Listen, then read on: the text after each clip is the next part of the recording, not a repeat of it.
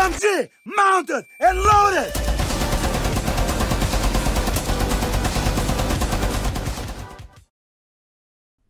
Welcome to this edition of Chanka News Network.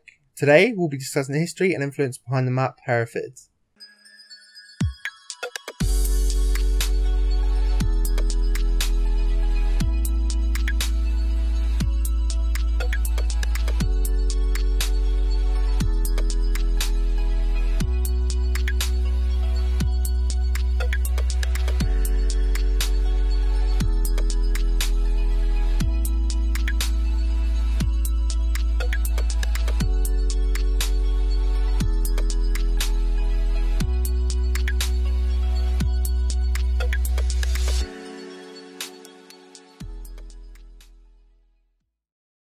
The tactical guide describes Hereford as this base in Hereford, England is surrounded by a shooting range and a training ground. It is a normal sized site and the only one in the game with 3 floors plus a basement containing an armoury and a briefing room. The top floor serves for storage and also houses a workshop and a ballistics laboratory. There are numerous destructible walls in the environment, so it is relatively easy to breach them and create lines of sight. The concept art of this seems to match the final product pretty closely. You can see the building itself looks a little taller in game than in the concept art, but it's pretty accurate. One thing that is interesting about this image is that there's 2 variations. One has the British flag flying, and the other has an SAS flag flying, and the logo on the car has also changed.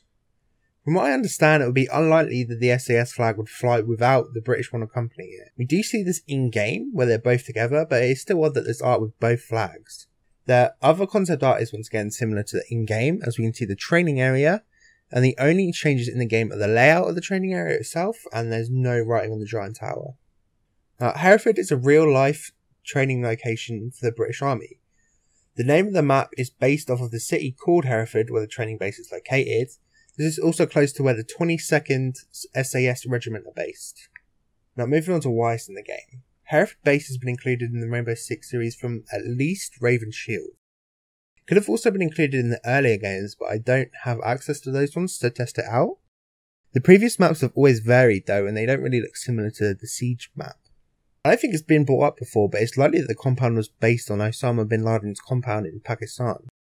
If you have a look at the compound, you can see there are 3 above ground floors, and the top one has a little balcony exactly the same as the Hereford map. The second balcony could have been replaced with the garage to the side, for balance reasons. And unfortunately there's no layout of the inside to be able to compare this even further. In the distance we can see a church and a graveyard. It's likely the church is based off of the Church of St Mary and St David, which is a nearby one.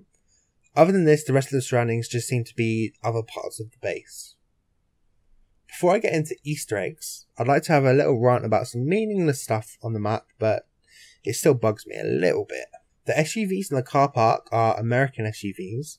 A British police truck would look like this, even though this is an army base, so it would probably look more like this, unless the police were there because there was some sort of incident. The other thing is that the armour is spelt wrong. I can understand spelling in the American way on the HUD, as the majority of the game is spelt in American English. But this is a part of the English map. Please don't break my heart like this, Ubisoft. The last thing is the school bus outside.